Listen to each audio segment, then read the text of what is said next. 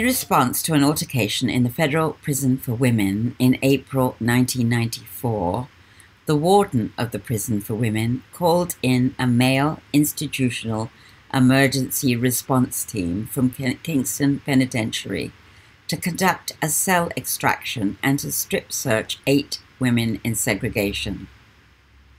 Correctional Services taped the event, and the footage was eventually aired on national television. Canadians were outraged by what they saw. In response, the government appointed Madam Justice Louise Arbour to conduct an investigation into those incidents and into the Correctional Service of Canada's management of related issues and events.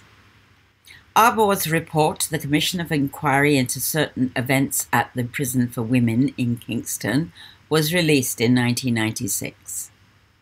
The events leading up to this inquiry and the findings of the inquiry are discussed in this interview by Joey Twins, one of the inmates at the time, and Senator Kim Pate, a former executive director of the Canadian Association of Elizabeth Fry Societies.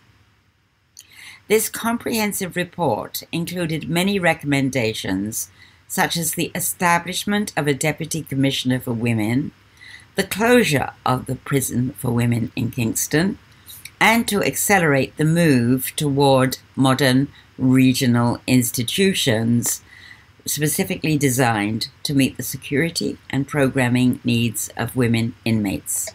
So my name is Sue Colley. I am working with Rise Up Feminist Digital Archive, and I've been with Rise Up for probably about 5 years, and we're trying to build the archive of lots and lots of materials from the women's movement. Great. Okay, Kim, you want to introduce yourself briefly? Sure. Kim Pate. I come to you from the unceded, unsurrendered territory of the Algonquin Anishinaabe, otherwise known to many people as Ottawa. And I'm pleased to be joining you, and very pleased to be joining and doing this in conjunction with Joey, who I've known for, dare we say, more than 30 years. I'm from originally from Alberta, the Cree Nation, Treaty 6, Musqueam, Alberta. I'm from the Bear Clan. You know, my Indian name is Redstone Woman that walks with fire. Yeah. And I do motivational speaking, ceremonies, drumming, singing, whatever, required. And right now I'm working with the Indigenous youth, taking the land back and reclaiming it and unceded territory. So Fantastic. So we have a healing lodge for the youth, so they can, we have to get them while they're young. At that time, there was a lot of unnecessary, conversations from certain guards, and and the way the women were being treated at the time. And there was a lot of suicides prior to that, during that time. And so we went through a lot. You have to understand, there was a lot of deaths. A lot of my sisters died, and by suicide. And so, with all that and everything, and, it took, we never heal from that, right? Because it's traumatizing, because 1 minute they're alive, the next day they're deceased, they take their lives. It was like a domino effect. And, we didn't know who was going to be next. And, speaking of the male guards, like before that, they would throw us in seg and, do whatever, like, I mean, I can give you some really descriptive situations with other women, prior to this incident, and not very nice, and it was basically a power and control for the guards to do this, right? And yeah, and so at that time, I felt, at that specific date, I felt that one of my friends, Ellen Young, was being attacked. So, and at healthcare, there was a Medline, And at that time, I had scissors in my in my back pocket, because I used to do a lot of crafts and everything, because that's what kept me on, you know, keep my frame of mind going.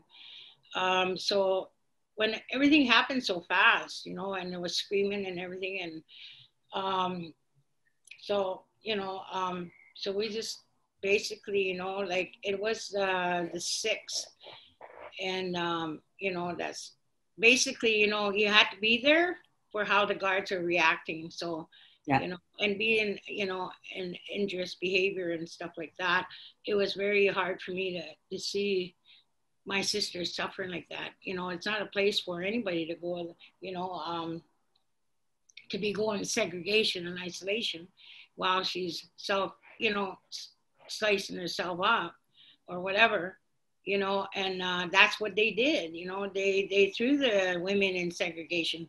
Years ago, before that, they used to charge us for destroying government property, you know. So, you know, and you know, because women were injuring themselves. And I guess we are property of CSC morbid, right? You know, so it took some time to change that, you know, that part. And and we're still property of CSC, being a lifer, you know, and all that. So, but I don't feel I'm a property of CSC, you know. But anyways, at that time, you know, they were trying to put her in isolation, in segregation, and the whole there wasn't very inviting. You know, it's very, you're away from everyone, and it's very self-isolated, you know. Even it's like cells. And this is where, and then they had a few cameras on the bottom tier, like there was 2 levels. And yeah, so I don't feel that women were safe in segregation, even with the cameras. Mm-hmm. But anyways, getting back to that, and you know, everything happened so fast. You know, all I know is, you know, it was us fighting with the guards. That's basically what it was, you know. It wasn't like we were tired of being punched around and all that. So we're not going to stand there and let somebody, you know, do that. So yeah, and it just went to that point. And I even got maced by Mr. Gillis, and he's 6'4", close to 300 pounds, you know. And I told one of the guards, you know, I'm not going to hurt you. And you know, it came out in our work mission. She testified I was only restraining her. She felt she was being restrained. Now, so, and restraining and threatening somebody's life is 2 different things in my way of thinking, right?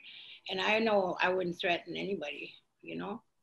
So, but anyways, and after that, it happened like maybe 15, 20 minutes, and we ran from there because more guards are coming. So I basically took off. I don't know where everybody went. The next time I heard them was in segregation. They got me like, maybe they called the male goon squad from KP. Yeah. And they came and to the ranges to look for us. They said they were looking for us, and they got me, and then they took me into segregation. They had dogs too, and you know, they threatened tear gas the ranges, and there's women locked up. You know, where are you gonna go? Like, they're locked up. So they took me to SAG, and you know, put me in an empty cell, and you know, and then waiting for the other women to come in. I don't know who was all in there at the time. Yeah, they already did. You know, the female screws. The guards. They told me to take my clothes off, and I did. You know, I complied. You know, and they took my clothes, and they gave me pajamas and sheets, a couple of sheets. And there was no toilet paper in the bathroom, like in my cell. So I said, you know, they weren't really nice. So I didn't expect them to be nice to me, but, you know, I do have human rights, right? And, but anyways, and then they start bringing all the other women individually, right? The male goon squad.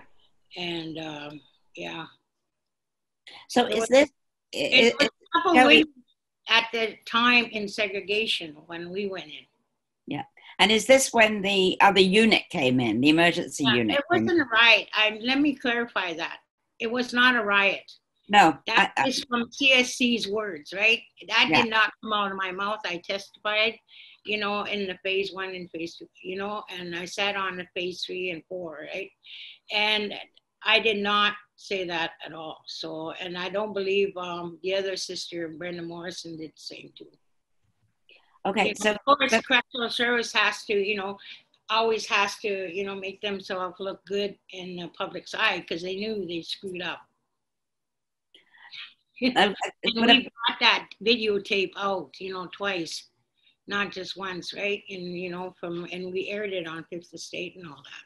So this was the videotape of the emergency when unit. They were coming in like days later to strip search me. Like, yeah, you know, I was sleeping. It's a proven fact, you know. And like I said before, they already searched me for weapons and shit. I had nothing, you know. So, you know, other than just my clothes I had on, you know, and then to have that, you know, even though there was female guard there, to use that that knife thing to cut clothes off when somebody's attempting to commit suicide or whatever they do, right? So that was that part. And so they were really malicious to us. They were very brutal. You know, we weren't treated very nicely in segregation. You know, and even it took years later to, you know, actually to feel normal again. Yeah. So Kim, when this was going on, were you in touch with the prisoners in the prison, the people W?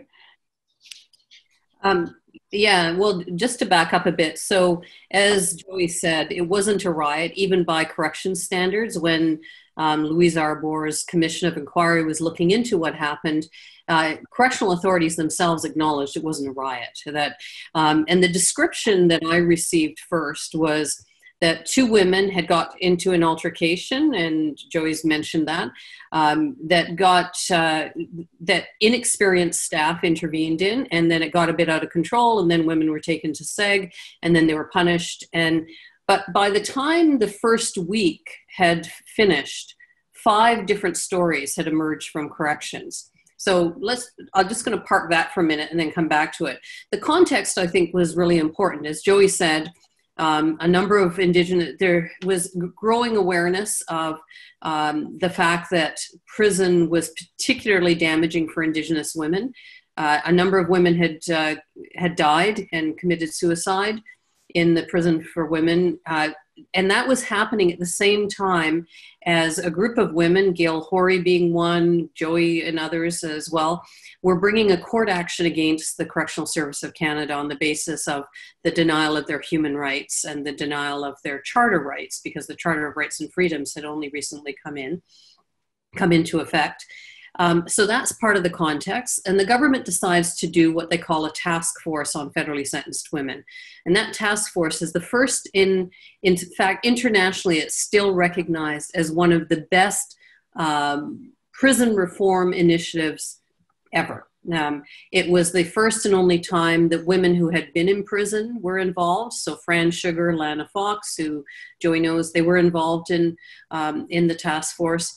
It involved community members and groups like IERT, but also Native Women's Association, immigrant women, Black women. It involved a whole group of, a number of women's groups. It involved a number of government departments. And half of the task force was comprised of women in and from prison and women in and from the community, and half was corrections. They came up with recommendations, one of which was to close the prison for women and to open not prisons, but community-based support service centers throughout the country. So that's the context we're in. So with that plan in place, so this was just before I joined IERT. I was involved with local IERT out west, but I was working with John Howard Society, and I was doing some other work and working with young people. And I had already seen 10 years of the implementation of the Young Offenders Act, the same theory close down prisons for young people, open up community facilities. So I was a little skeptical about what this plan looked like, but nevertheless, I was asked and ultimately was hired. I was asked to apply and was ultimately hired by the National Office of Elizabeth Fry, right as this plan was going off the rails. So this idea was, we're going to close the prison for women, open up some new regional prisons. But they stopped the involvement of women in prison. They stopped the involvement of EFRI and all the community groups, and CSC, Correctional Service of Canada, took over implementation. So this approach that was premised on community and women themselves in and from prison being involved was stopped. And all of the staff who were at the prison for women who knew it was going to close, guess what? Some of the best staff left. Some stayed and they decided they would retire there. But the night that these series of incidents started that Joey talked about, the most experienced staff on that night had 6 months experience, had not done any basic training. So you're talking about at that time, there were, I think, 5 on that staff team that night, and virtually none of them had experience. The most experienced in the whole prison that night had about 18 months experience. That was it. And so in addition to that, when I started at EFRI, already a lot of the programs that used to operate at the prison for women were gone. Education programs were being cut, the training programs, the jobs. Shortly after I got there, one whole range, B range, was locked down for over a year. Women's visits with their children, which hardly ever happened anyway, were being canceled at the last minute. So you can imagine, and I remember one in particular that, Joey, you probably remember too, a woman whose child was in a wheelchair. It was a big deal. She wanted to see her child. All of the other women volunteered to give up their time so that she could have time with her daughter. It was the big focus was on getting her there. A day or 2 days before, they canceled it. So these are women's children being brought from all across the country, if they were even getting the visits. So that was one thing. That led to women being upset and some friction between the staff. I'm just fairly new with the national office at that stage. I'm about 1.5 years into the job. And the night that I was supposed to hear from a few women, and I didn't hear from them. It was really unusual for them not to call. And so I was a single mom. I had my son, who's now going to be 30 in 2 months. He was a baby. He was 1 year old. And I just thought, I better go down and find out what's happening. And because women like Joey and others had welcomed Michael into, I took him in. And when I got there, they said that the entire prison was locked down. They unlocked one woman to look after him while I went and met with women. And that's when and everything I heard from Joey and the other 7 women who were in segregation, every single thing they said was later shown to be true on the videotape. I didn't doubt them, and they told me there had been a videotape, but I actually thought the videotape would have been erased. And later we found out during the Arbour Commission, when we asked for other videotapes of things that we'd heard about, an incident that happened just before I was hired, where the dogs were brought in and set on the women and the staff had fire hoses. That video all disappeared. A bunch of them disappeared. So I believed what I heard from the women, but I wasn't sure we'd ever see the video. Turns out the video did still exist. Staff, this is how important this is, and why Louise Arbour made some of the recommendations she did, because the staff didn't even think what they did was wrong. Even though the lawyers, or somebody, I presume it was the lawyers, told them that men shouldn't have been stripping women, so they took that out of the report. They never did get rid of the videotapes. And so they tried to stop them being released. The women, I remember, you probably remember, Joey, it was horribly traumatic because the women said, we want this released if it's the only thing that will result in people believing us. Because by then, media, I was fairly new in the national scene, so media thought I was out to lunch. People thought I had mental health issues. People talked about the fact that I, even within my own organization, people questioned whether I was, I was too close to the issues or whether I'd been conned by the women. And I have to tell you, when I finally did see those videos, every single thing that the women told me was in those videos except one incident. And that incident, I still believe happened. It was another woman she described a baton being brought up between her legs while she was being held outside the cell. When I watched the video, what you see is her being held outside the cell. You see the staff, the two male officers making motions to each other. And then the video skips 5 minutes. And I'll go to my grave knowing that's when that baton came up between her legs.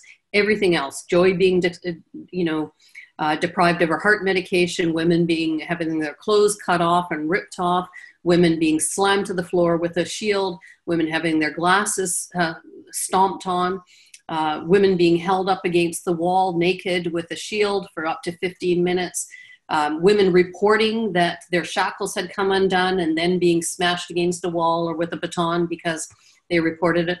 All of that was in the video. So when Louise Arbour is appointed to look at this, well, first of all, corrections kept saying that we were all making it up.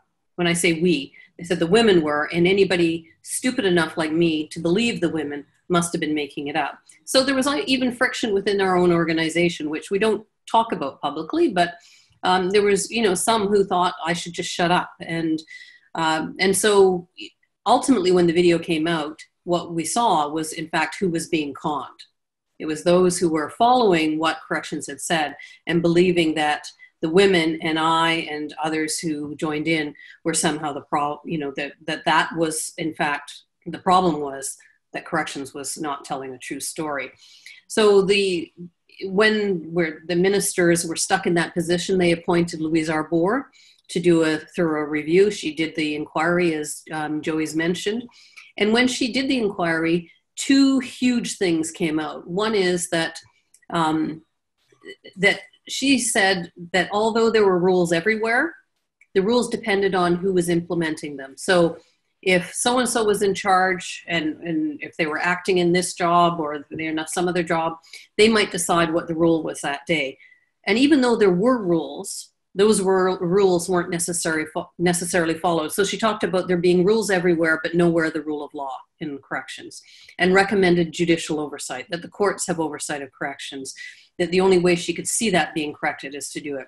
Now, fast forward to today, 2020, and the situation we're just having with the structured intervention units, and Dr. Tony Dube, who's been appointed as an external expert to look at what's happening with the replacement of segregation with structured intervention units, guess what?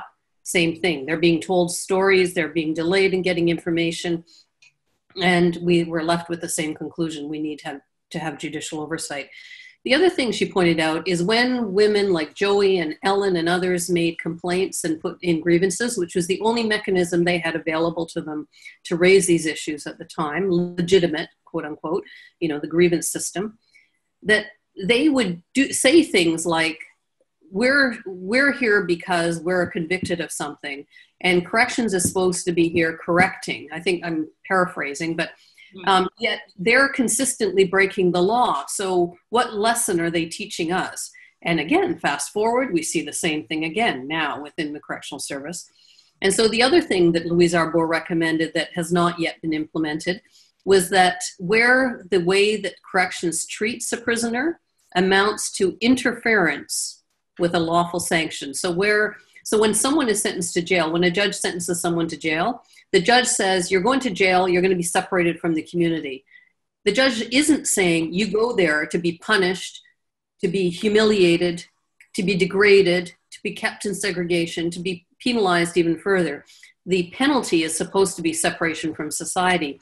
And so what Louise Arbour said is where the way corrections treat someone amounts to interference with that sentence, that lawful sanction from the judge, then prisoners should be able to go back to court and have their sentence revisited and shortened or eliminated, or if they're serving a life sentence, to have their parole and eligibility changed.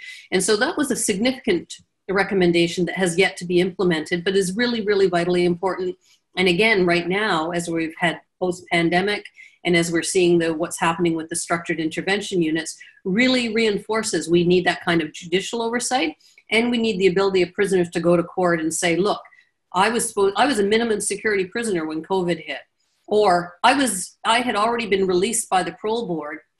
And because of this, corrections did not release me. They kept me in, or they kept me past my dates. They didn't give me access to the programs. And so as a result, my sentence is more severe than what the judge intended it to be, and I should get some kind of remedy. And I think those are still stand the test of time as two of the most important, in my humble opinion, recommendations that she made. There were lots of other recommendations she made, but those were two that I think we still need to be working on. Right. And so you're saying that none of this got implemented?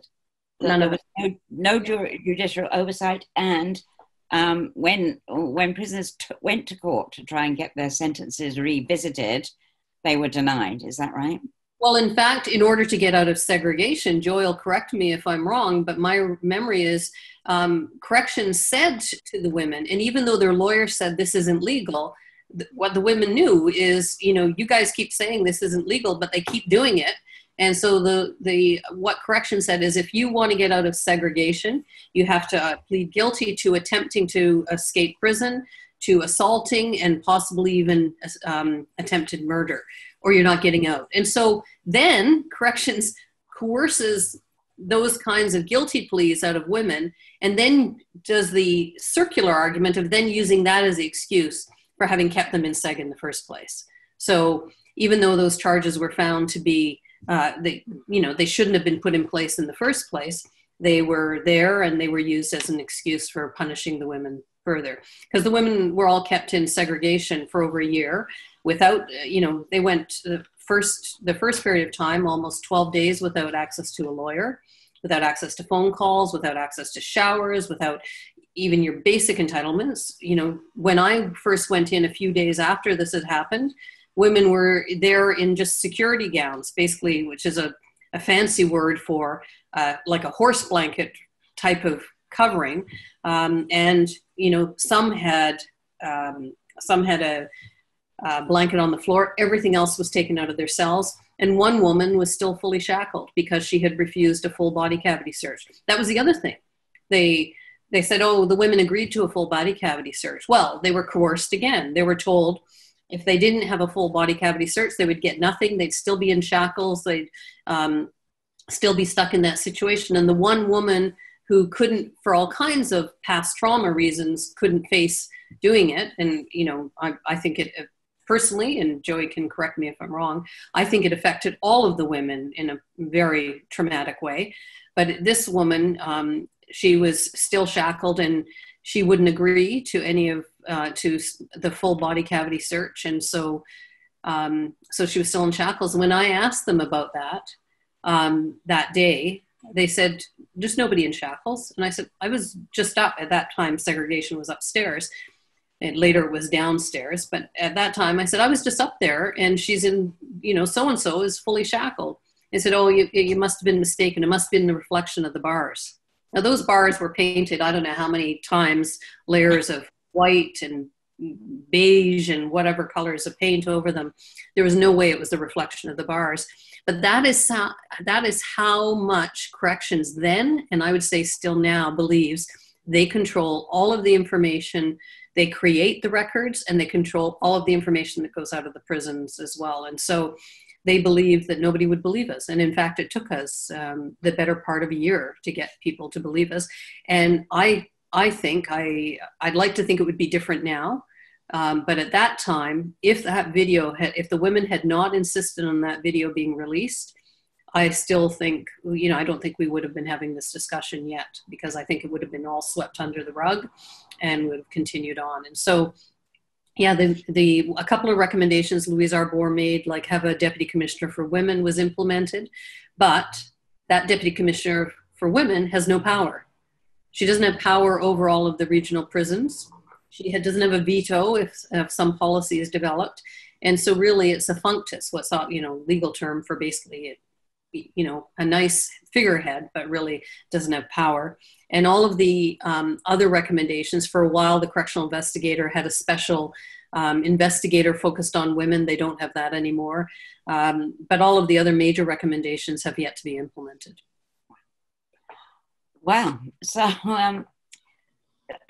that must be very discouraging, Joey, eh? I mean, How did you and the other women manage to deal with this after there was a report, there were recommendations, and then basically the system turns its back on you again? How did that feel? Well, I wasn't happy about it, but I gotta think about this one, because answer this one is we stuck together, us women, because that's all we have is each other, right? And we form families inside, because we spend a lot of time with each other prior, like every day. So we establish our friendships, our family, and everything inside. It's totally a different world than out here, right?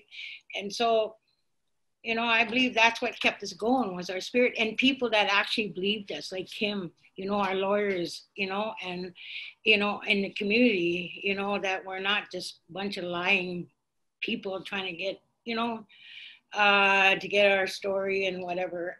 But you know what?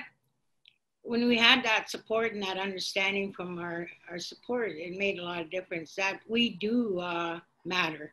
We are human beings and people do care about us.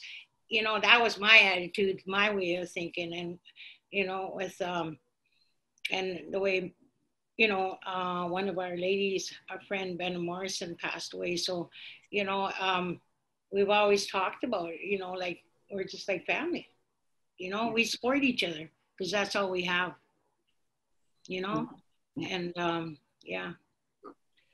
So, okay, so the Elizabeth Fry Societies, though, have been pursuing this for many years. Kim, what do you think? What is the barrier to getting this changed, do you think? Well, I think there's a stigma that attaches to people who are convicted, and there's a presumption that whatever happens, people deserve if they've been criminalized, without any context. And so when I was with EFRI, the second year I was there, thanks to the interventions of people like Joey, of Gail Horry, of others, EFRI recognized that the track that they were on in terms of trying to reform the prisons, much like we'd experienced when I'd been working with young people before, for the 10 years before, that kind of reform initiative is likely not going to move very far forward unless you're in charge of it, in which case you're probably, there's a better chance of getting co-opted. So about that time, certainly it got confirmed after the Arbour Commission, then the board and the organization basically said, essentially they apologized for not believing what we'd been trying to get them to believe at the beginning. But they also said that they were going to refocus the energies on keeping women in community and getting them out as quickly as possible, and a vision of women in community. So starting to focus less on trying to reform the prisons and more on decarcerating. And so we started talking about why is it that so many women who are in prison are poor? Now, as we're having this discussion, when I started with EFRI, about 18% of the women in serving federal sentences of 2 years or more were Indigenous. Now it's 42%. I mean, that's a massive increase. Black women has increased as well, women with mental health issues.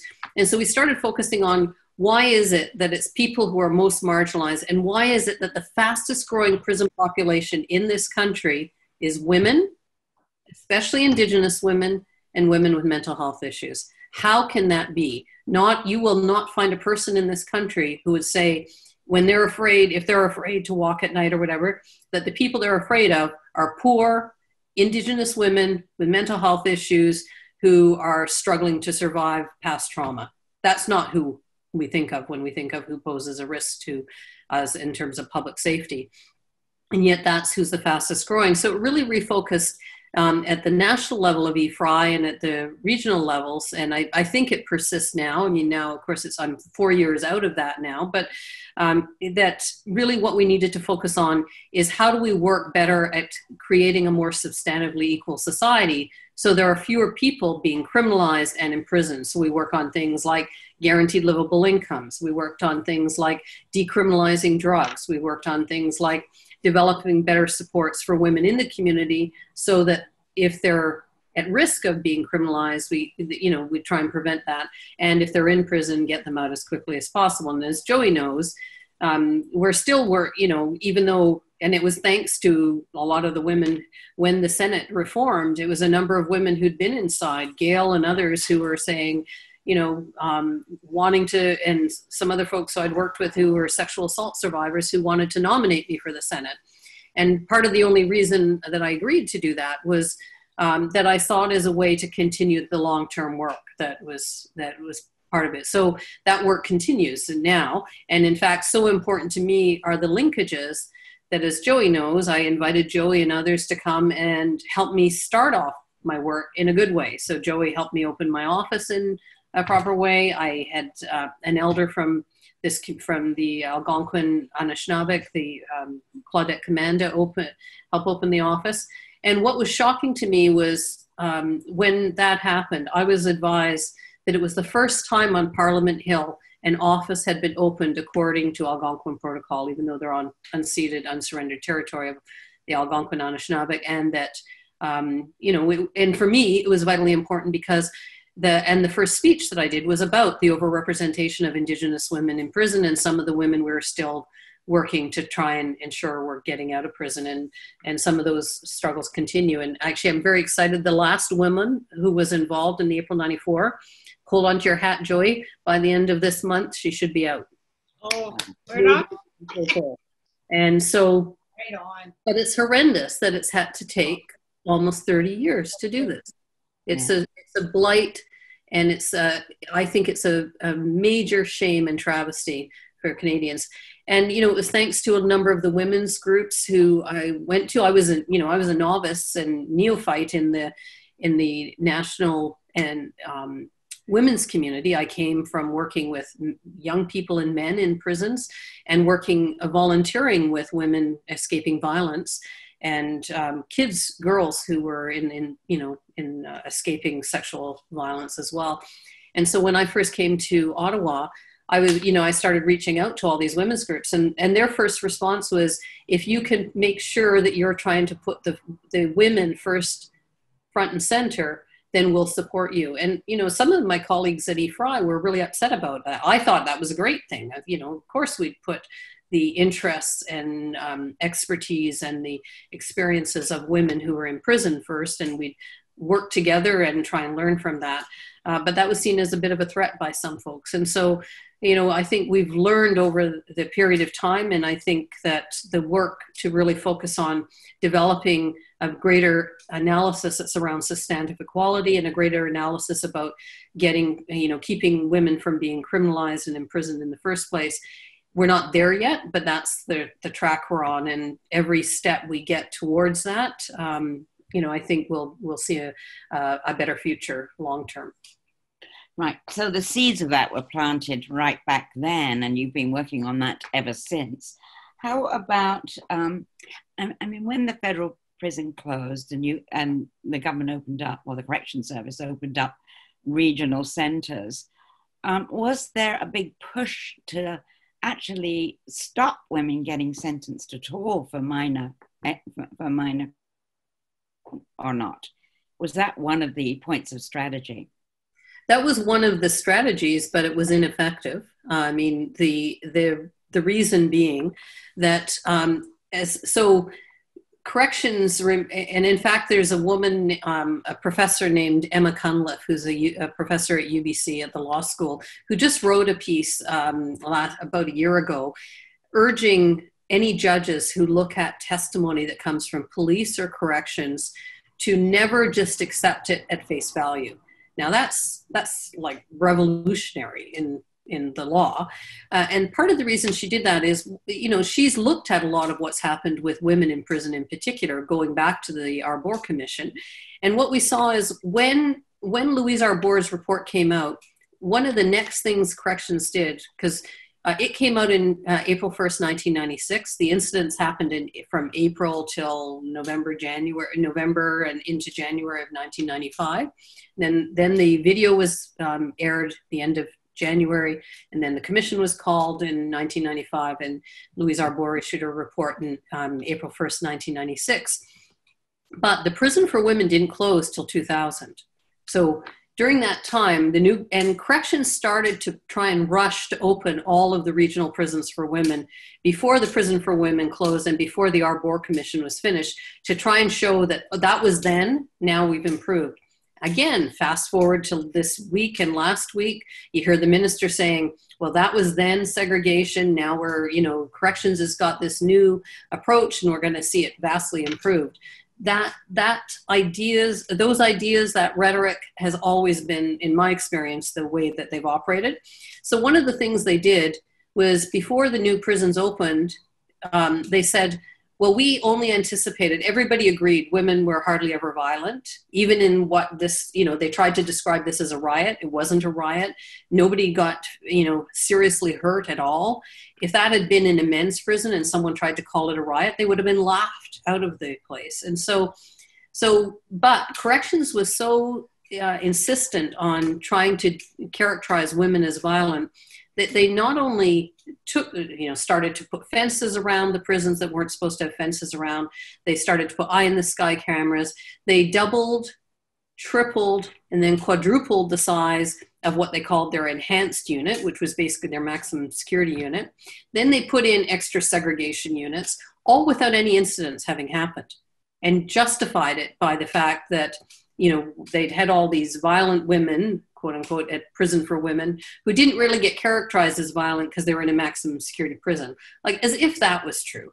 And so the reality is that corrections, by trying to justify what it had done, even when it had been called out, started to build more and more prison-like structures before it had even opened the new regional prisons. So by the time they open, they're already starting to look like regional prisons for women. They may have cottages and they may have, houses, but they set them up in a way, in my humble opinion, in a way to have them just start replicating. And so very quickly we saw the numbers of women, and of course now you're in a region where, you're in Ontario, not Ontario, in the prairies or BC, and it used to be, if you sentenced a woman to federal time, she'd be going across the country to Kingston. Now, if she's going to be in her own region, you see longer sentences being given out to women, more women being sent to prison.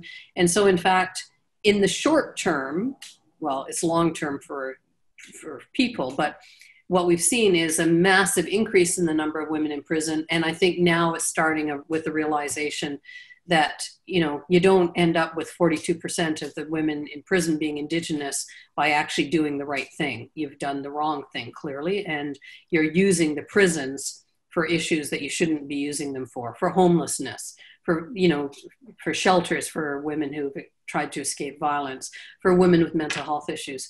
And so I think we are seeing the realization, and I don't know, maybe I'm just, being too hopeful, but I actually think we are seeing a change in that approach. I think the fact that Joey's leadership was finally recognized. I mean, how many times did I have to pull out that damn letter, Joey, that, Joey got a commendation from the police chief in Kingston for saving the lives of many women prisoners and staff at prison for women during a fire an accidental fire that happened in one of the women's cells. That people were still smoking at that time, and every time Joey went before the parole board, I'd have to pull out the original copy that she gave me to safekeep, and the fact that corrections spends so much time monitoring and recording all the negative things versus monitoring and recording and encouraging the positive things. I mean, Joey's been a leader as long as I've known you, Joey. You're a leader. You'll always be a leader.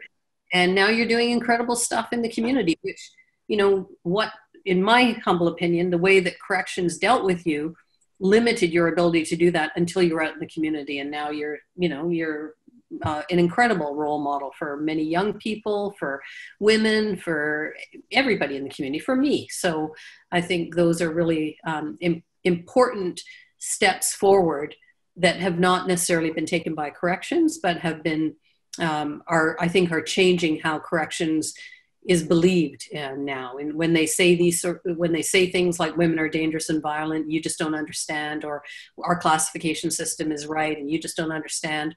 I think finally not just some of us, but finally the public is starting to wake up and say, hang on, that doesn't sound right. And I think, it's about time. Yeah.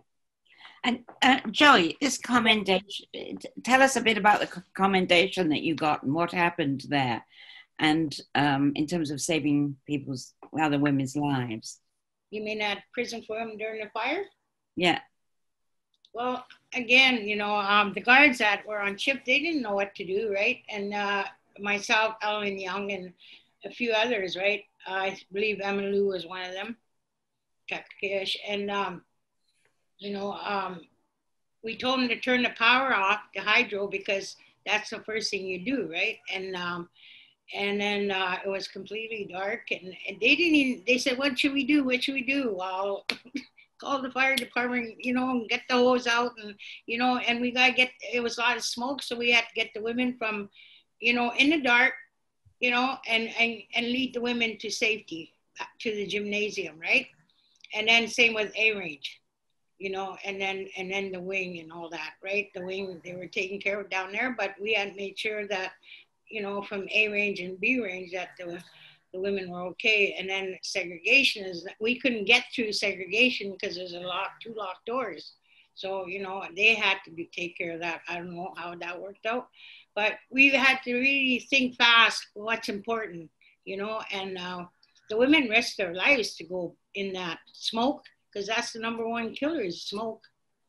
Exactly. And the hose didn't even reach that cell, and we used the hose from segregation, and the old seg, but the one at the front didn't even reach the cells, and B range is smaller than A range, and so yeah, and we finally, were set up in gymnasium at that time, because everything was covered in smoke, and then we were waiting down in the gymnasium for hours, so we can, at least go to another range to have, and we were living on A range, so we could have, a bed and, all that, because our cells, we weren't allowed to go back to our cells, not for a while, days. So we were living, basically on A range. So the work you're doing now, how do you think that helps, work towards change in the prison for women system? What do I do now? Yeah. Well, I mean, as long as I live, I'll never stop speaking about the injustices of our people, our women, in prisons, because,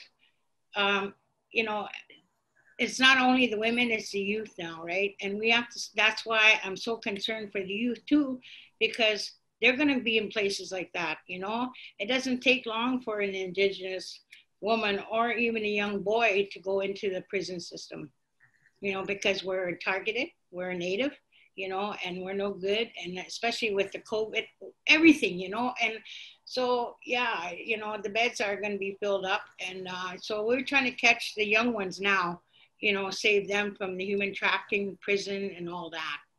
It's important. And for the women, there's a lot of homelessness, as Kim said, and we come from addiction too, addictive,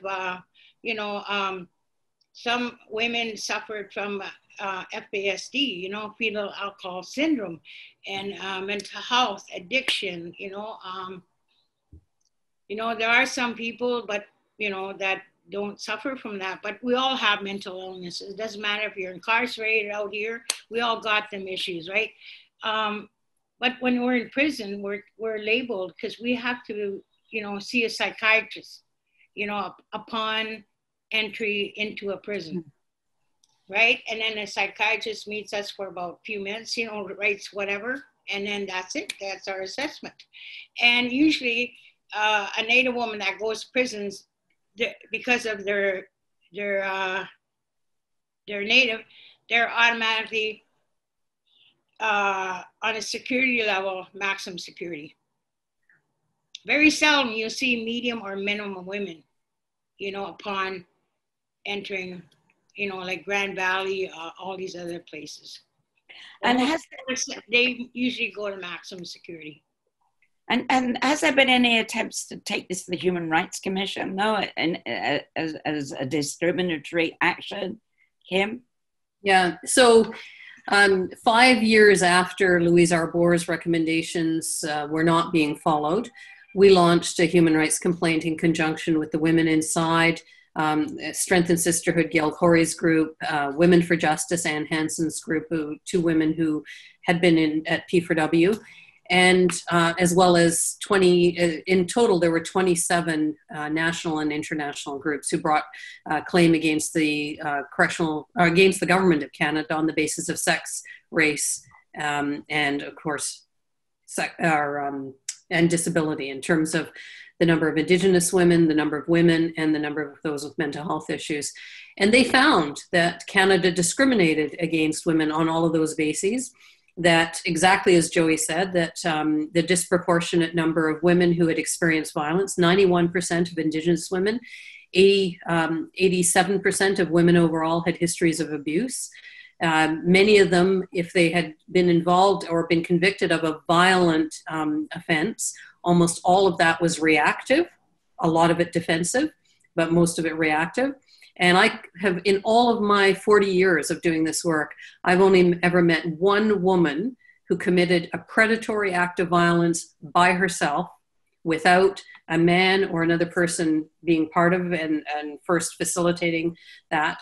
And so that's huge when you consider the difference when you, for instance, when I worked with men.